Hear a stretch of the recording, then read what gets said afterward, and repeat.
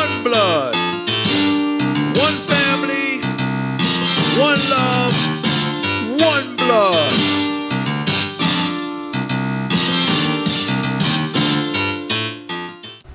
Peace, family. This is Daku, and welcome to Operation Black Independence. Today we want to talk to you about the economic benefit of gardening, or growing your own food in particular. Whenever I talk about black economics, I like to compare DC and Baltimore. They're two cities that are relatively the same size. They're two cities that until recently had a predominantly black population. They're two cities that are very close in proximity. So when we're talking about black economics, people get confused and they think that money is the focal point of black economics. But money couldn't be the focal point of black economics, because as we look at these two cities, you'll find that in Baltimore, the cost of living is much cheaper than the cost of living in DC. And on top of that, let's make it much more basic than that. We don't have to get too fancy.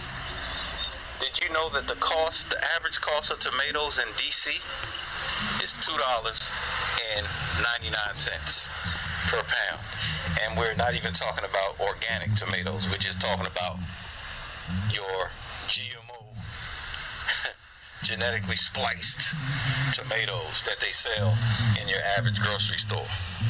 $2.99 per pound. In Baltimore, same tomatoes are $1.71 per pound.